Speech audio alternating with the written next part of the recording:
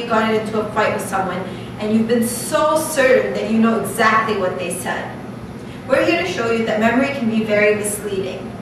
Can you ever be that certain that you know what the person said? Please look at the words that will be presented in front of you and try to remember them.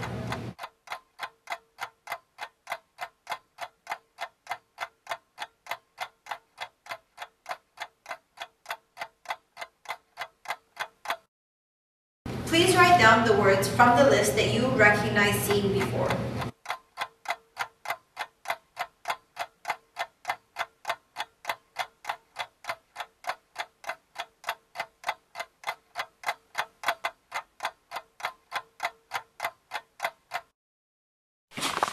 Okay, so the words are bed, rest, tired, wake, blanket, sleep,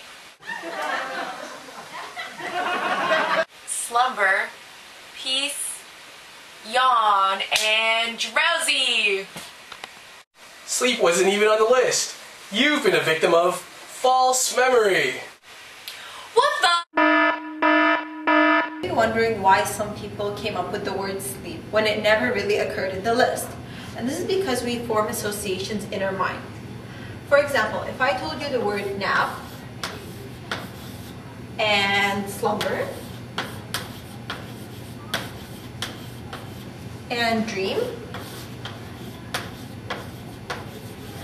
and yawn, you might realize that all these words are associated to one thing, and that is sleep. Your mind forms a web of words, and all of these words are associated with sleep. So while you're thinking about them, you think that the word sleep actually occurred in the list shown. In the process of remembering, we form associations. Sometimes those associations are so strong that we're susceptible to remembering things that never occurred, such as writing down a word that we've never seen that was associated to other words.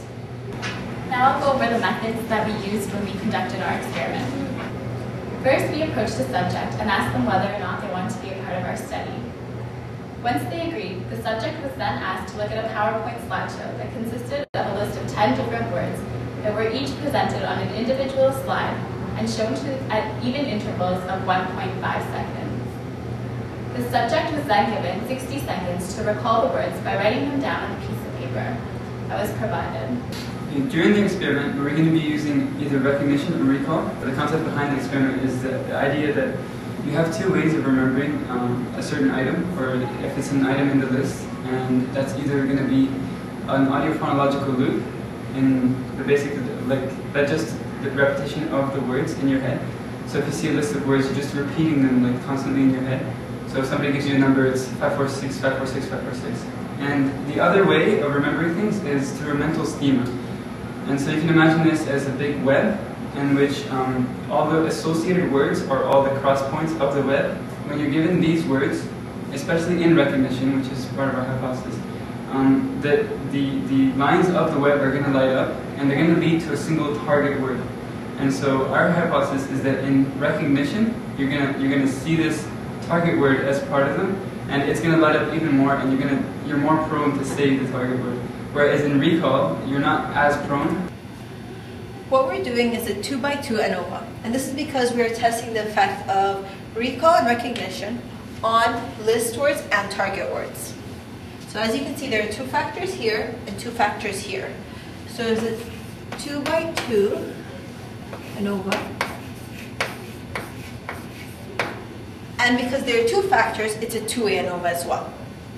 We expect a main effect between target words and list words, and we also expect a main effect in the type of task, which is recall versus recognition. We also expect that there will be an interaction between the two. Although we think our experiment was super awesome, there may still be variables that can confound with our results. One of them being that the participants can get bored or tired during the study because we're doing it several times, and they could just be inputting in random words or random answers.